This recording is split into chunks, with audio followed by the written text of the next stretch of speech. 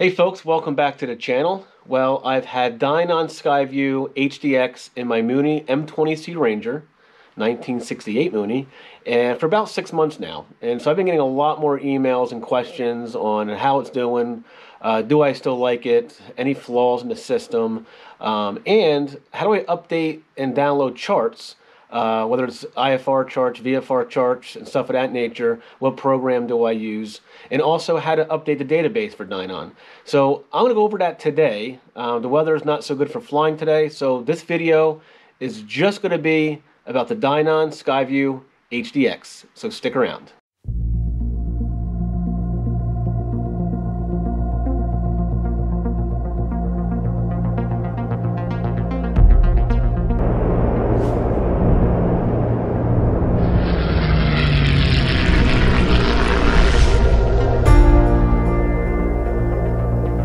Dynon SkyView.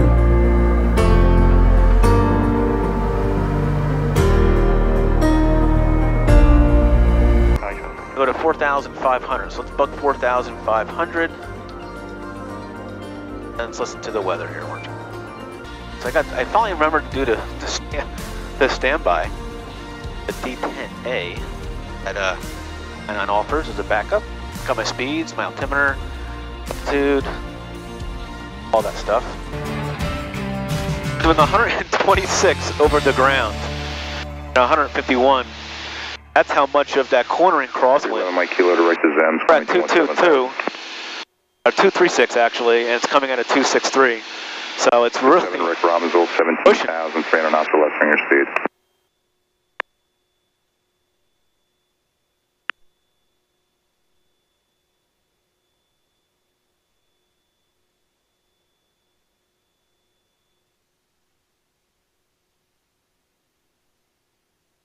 traffic pattern is 1200.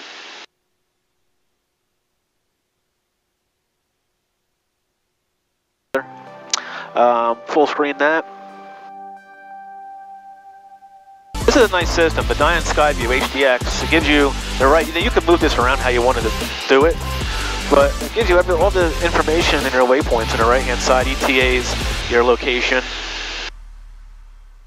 It's nice, we're moving.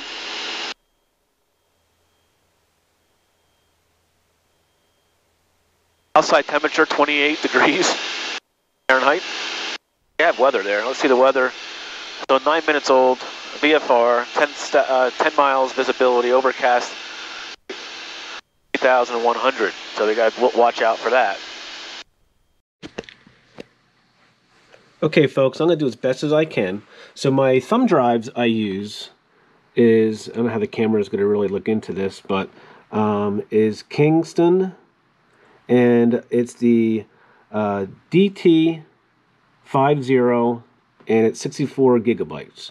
I found that this works really good with the Dynon SkyView, and all these, this will actually hold all my charts in the system. And then once I have two of them because I have two screens. The good thing about having two of these is that on my other screen I can have VFR charts going, and on my screen I can have IFR charts going if I choose to. So it's two separate things, which is pretty good to have, which is nice. So that's what I use, have no problem with this. So how do you update your charts? So the program that Dynon SkyView uses, along with Aspen and some other companies out there, it's Seattle Avionics. Okay, chart data manager. That's what we're using today, and I'll just blow it up here if I can. No, I can't. Okay, so what we're going to do is I have video editing in the background here, and I'm actually downloading a video right now as we speak. But it's very simple. So you take your thumb drive, okay, you put it in the computer, okay, and it's going to come over here, and it's going to say you have a couple things outdated. Okay, so all you do is you take your mouse and you hit update. Okay, and what that's going to do is that's going to update that thumb drive, and you have to do it with the other one as well, and we'll do that next. But it'll probably take about 10 minutes or so to update. And in this system here, this company, this system here, it's $100 a year to subscribe to it, and you get all your charts. You get all your charts. So it's going to do your VFR charts. It's going to be your IFR low, IFR high, and it tells you when they actually expire. And some do, some don't right now. And of course, the airport diagrams, it also will update for you, and approach plates. So it has all this information in here, and that's going to download, which it's doing right now. So it's copying, verifying files to the USB drive, and it'll take probably about 10 minutes. And we're not going to sit here for 10 minutes. So I'll come right back with you guys. Okay, once your update is complete, everything will be green. Okay, it means everything is done. So you have your US VFR IFR subscription expires, so by expire 3/18/2021. United States USB drive, and we have device expires 12/30. So all this stuff will expire again 12/30. So it's basically once a month. So your IFR high, low, VFR charts, and approach plates and airport diagrams. It just tells you your airport diagrams up here as well, and then it all expires on the end of the year. So what's today's date? Today is the 2nd, so it's going pretty quick. So basically when that's done, it's going to say your update. I'm sorry if the GoPro is not zooming in and out for us here. I can't really know if it's blurry or not, but it'll say update process complete. So your update is complete. You basically pull out your drive, and everything will go red again as it's going. And just edit out and exit out of this stuff here. And then what we're going to do now is we'll exit out. Okay, and then oops, don't want to do that. So let's go back to Chrome. And we're going to go to, on the top here, we're going to go to Dynon. It's already in there, of course, saved. DynonAvionics.com. And then this screen comes up. So then you go to what's called a certified, because my airplane is certified. So Dynon certification.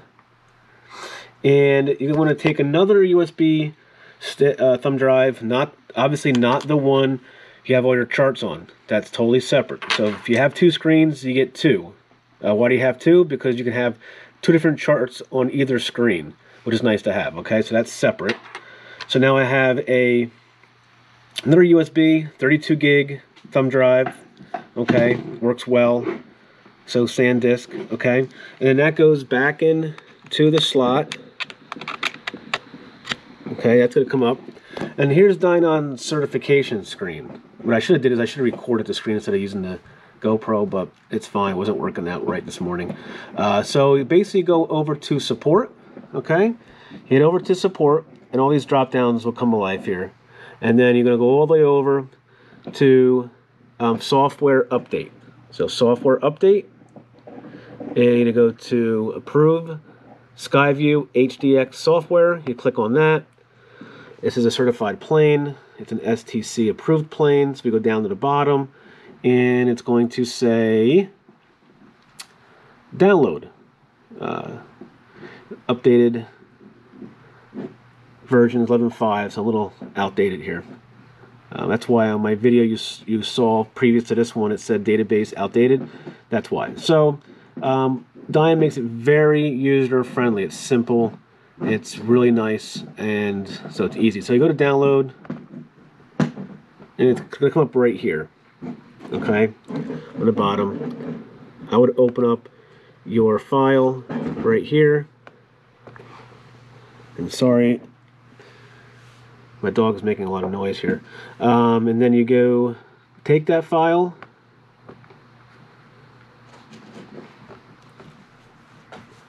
Actually, let's go like this. Sorry, guys.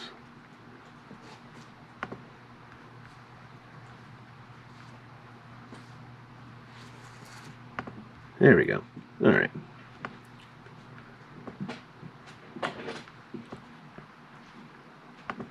We're going to take that downloaded file, and then we're going to basically drag it up here to the USB drive E right here. So you take it down here, drag it up to the USB drive E, drop it in, and it's going to download. And that's it. So, and then when we go to the airplane, that's the next step. We will do that. I'll show you how that's done on the screen itself. It's very easy. The other thing they have is under the updates is your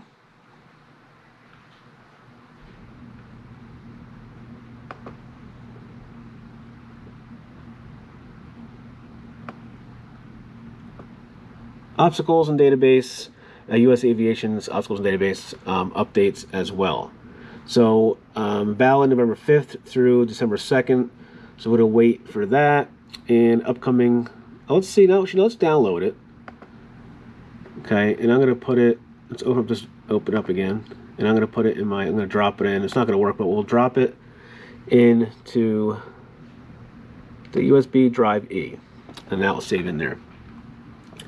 Okay, so that's all in the USB thumb drive right now that I pulled out, and that's basically how you would update your airplane using the website from Dynon. So it's, again, we'll blow it up now since it's saved.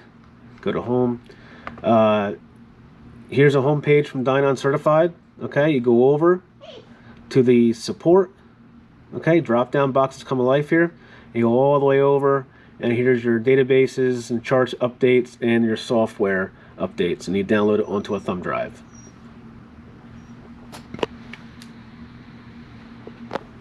Pretty easy. Okay, so now we're going to do we'll go to the bottom here. Next time I'll try to record the screen. Okay, here we'll eject. Okay, very good, and pull the thumb drive out. So we have the thumb drive for the Dynon updates. Okay, and then we have 2 thumb drives for the charts, and I'll show you how all this is going to go into the airplane, how it's all going to work, how we're going to download everything. Very easy.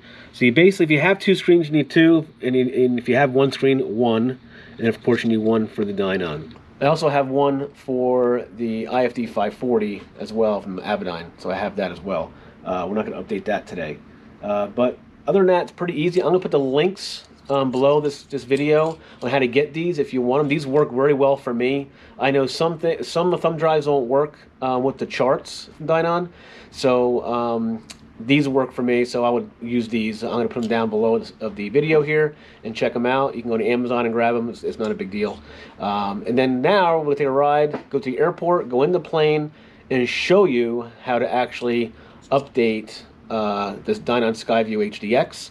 It's very easy for the charts, because all you do is you're plugging these into a USB port, and that's all you're doing. And mine are hidden behind the panel so you don't see them. And they stay in there for the whole month. When a month is up and it's expired, you pull them out, you come home, you update them for about 15-20 minutes, and you're done. So stick around, let's go to the airport. Okay guys, we're in the hangar, obviously, and I'm going to show you how to update the Dynon SkyView HDX through the setup process, and also where I actually have the USB ports for the thumb drive for the maps. So let's go on the plane. I got some lights hooked up. That's a bright light. I got one inside so I can get a better view. I'll bring my phone, or my flashlight I should say, so we can, in case we have to get a brighter underneath the dash. So let's hop on the airplane. I have a heater inside, which is nice. This keeps it from opening up. So I'm going to open up the door. Here's a little heater I have on very low. It is nice and warm in the airplane right now. All right guys, we're in the plane. I'm going to show you how to update the Dynon SkyView HDX with the thumb drives.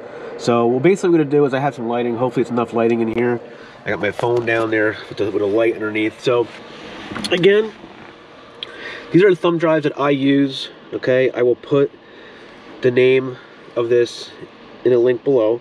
Okay, and I use 64 gigs. It's just a perfect amount of gigs you can use. And then I have another thumb drive for the Dynon SkyView HDX for the database.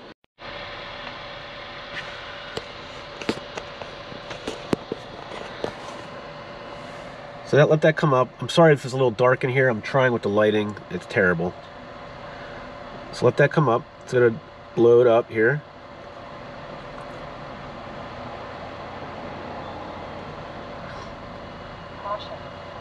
Okay, so now what we're gonna do is we're going to put the thumb drive in. Now on this particular thumb drive, just so you guys know, the SkyView HDX will not load. It will just say SkyView on the screen. So some USB thumb drives don't work unless you plug it in after it loads. So that's why the charts, this company, is what I found to be, that works perfect. Okay, so again, I'm gonna put this on the bottom of the screen here. So let's put in the thumb drive into the USB port.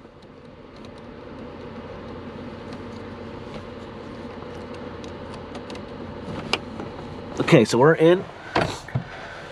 You see how it says no longer current? We're gonna fix that, okay? So we're gonna go accept that for now. I'm gonna hold the display and the caution buttons down together, okay? It's 7 and 8. You hold them down together, it comes up. So here's your settings: software, system update, so on and so forth. You can change your PDF setup if you like. You can make this the way you want it, the screen, okay, the display part of it. Map setup, you can change all kinds of things, map, screen layout differently. You can do all kinds of stuff in here. There's a lot of messing around, and one day I'll go over all that. But let's go to system software. So we'll click on that using the right button or the left button. We'll use the right one for now because I'm on the right seat here. And we're going to load file.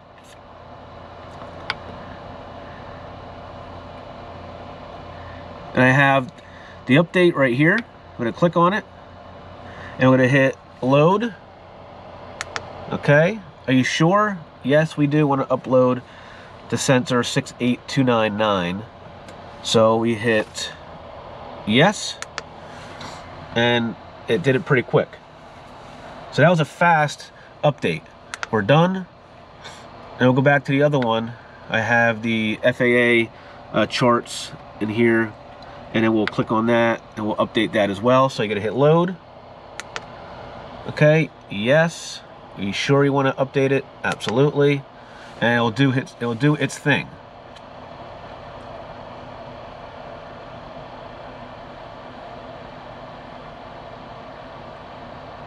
And of course you don't want to power anything off. It's going to tell you all that. It's going to load everything up, clean everything up for the database.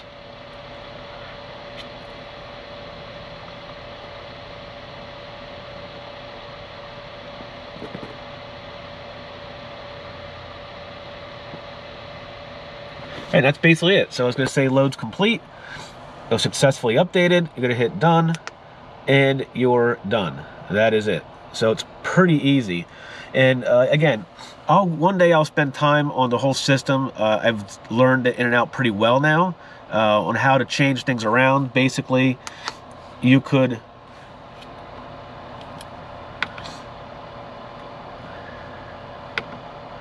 okay, we did all that already. I'll go back. Let's cancel.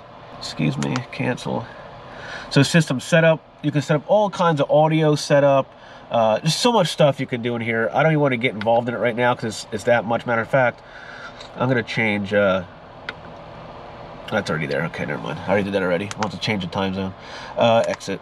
So basically, you can make this map however you want it. Like when I do full, for example, when I do full, I go to display, I make this full, it comes up my PDF. Okay, on this screen, excuse me, my nose is like running. On this screen, on the passenger side, co-pilot side, when I do full screen, the maps come up because I have this on this side and my maps on full screen on this side. When I don't have it full screen on this side, you guys know, is it's half PDF and half the maps. And that's when I put the radio master on. Okay, the Avidyne IFD 540 comes on, radios comes on, the audio panel comes on, and of course this side comes on. And the reason why this is on and that's off, and these are all off, because when you start the airplane, you don't want all this on. So Dynon's okay, you put the master on, you have this on. And why do you say you start it with, why is it safe with this on? Because it's wired differently, however they said it, I forget what the exact term is, but you need the engine monitoring down here, okay, to start your airplane. So that's why this side is okay to start up the airplane. Obviously the radios, you don't want a surge of electric going to hit the radios and so on and so forth. That's why those are all off. And when the plane starts, I hit the radio master, and that all works. So we're all updated. That's how quick that was. And then we'll pull out the drive, and I'm going to do is the charts. So the IFR high and low and the VFR charts, excuse me, and airport diagrams are all in here throughout the United States. So I'm going to just plug it in to that one and the one on this side, and then I keep them plugged in the whole time. So when I have to do a update, all I do is I pull these out, I bring them home like I showed you earlier. I use the program. It's $100 a year for the program, and I update them, bring them back to the airport, and I'm done. Other manufacturers, you can get like the Wi-Fi cards and so on and so forth, but yeah, they're like $800, $900 a year to have that prescription. But this is $100 a year, which is a lot cheaper. I know basically you just got to upload it and download it yourself and put it in the system. It's very easy to do, as I just did. And once you do it once or twice, it's 1, 2, 3, you're done. So that's basically it. So I'm going to plug these in, keep them plugged in. I'll give you all the charts. For example, there's nothing plugged in right now. So if I went to the menu and I went to map layer, only thing you're going to see is TOPOG and terrain alert. I don't know why that's off, but we'll turn that on. So that's all the maps that I have in the system right now. And the reason why we need to have these is because the SkyView doesn't have that much memory to have all this stuff put in the system as well. So Dynon makes it very easy to just have a USB plug, okay, and use a thumb drive, and it's simply to just some people put it on their panel. I noticed that. I don't like that because it's sticking out. I just don't like it sticking out. So I decided to hide it underneath the panel, and you plug it in. Basically, you're updating these once a month. If you're not doing any IFR stuff, same thing with the Avidyne IFD. You don't really need to update it every single month. I update the charts. I like to have them fresh and updated. But basically, that's what you have without the thumb drive in for the charting. So if I go to display here, I go to map. That's your what you can do is with this map, you can make it bigger and blow it up a little bit. And this is the Dynon's map, which is great. This is a great map. It gives you all the airspaces. You can click on some stuff. It tells you what it is. Newburgh Class D, 3,000 feet, MSL, surface. So from the surface, if you scroll over here, and I'll zoom out for you. So this is Stewart right here. That's highlighted. Okay. So that's highlighted. So it'll tell you right here what it is. Okay. And it's surface to 3,000 feet. You know, is there airspace? So 3,100, you're good to go over. So it gives you a lot of information. Also, their terrain is all in here. Here's the mountains right by me. It's very difficult to see with the camera. It doesn't really do it justice at all. But the graphics are really good. It gives you all the information throughout the country. And I can zoom all the way out. We're right here. Here's the country. If you go over to the western side of the country and zoom in here, you can see all the graphics come alive here, and all the airspaces that you need. So it's a great system, but I like to have the IFR charts and the VFR charts and airport diagrams on the IFD, the SkyView HDX as well.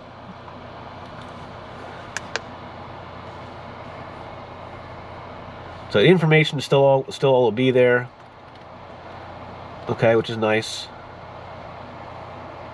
So that's all still in there without having the thumb drive. So you get a lot. Let's go back. Let's go back where we are. Let's get out of here. Okay, we're back. We're back over to the east side of the country.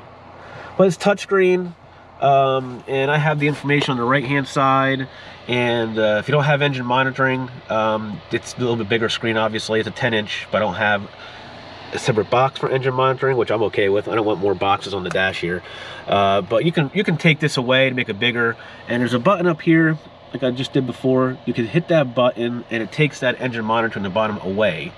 Okay, which is basically your exhaust temperatures, your fuel flow, stuff like that. And your main stuff is still available that you really need. You know, your fuel, your fuel pressure, oil temperature, RPMs, and your inches.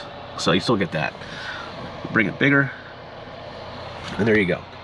So now I'm going to plug in one of these and just show you. So bear with me for a second. I'm going to take the other one out. So I plugged that in the bottom. But that's going to say warning. Oil pressure is obviously low. We're not starting, and it's going to say the other display is offline because we didn't turn it on because we don't need it. So now we'll go to menu. Okay. Map layer. Now you see the sectional. You see sectional came up. So I plugged in the thumb drive, low and high. So now, if I want this on, okay, we'll put on the sectional, which is the VFR maps. So you go to display, and now I hit the map button, and boom, there you go. So now it's not dark. It's kind of like a light background because, you know, we're low. Once we get higher, that would all get nice and brighter for us. But now we have the VFR maps up. Okay, if you zoom out, and there's the whole country of VFR maps, as if we had on the ForeFlight app. And if you go back to map display, okay, go to map, oops, sorry, go to display, I'm sorry, go to menu, still learning, right? And then go to map layer, and then of course you have your low for IFR and high. So low, we'll get out of it, and there is your IFR charts. Nice to have. It's a really nice system. I like it a lot. It's very inexpensive compared to other manufacturers. I know it's still expensive to install, but compared to other manufacturers, the Dynon has a good bang for your buck. It really does. And so what if I have to pull a couple of USB thumb drives out of the plane and upload it, or update it, I should say, at my house? I'm already leaving the airplane. I'm already leaving to go to my house. What's the difference? I save myself, you know, 800 bucks a year. That's more fuel, right?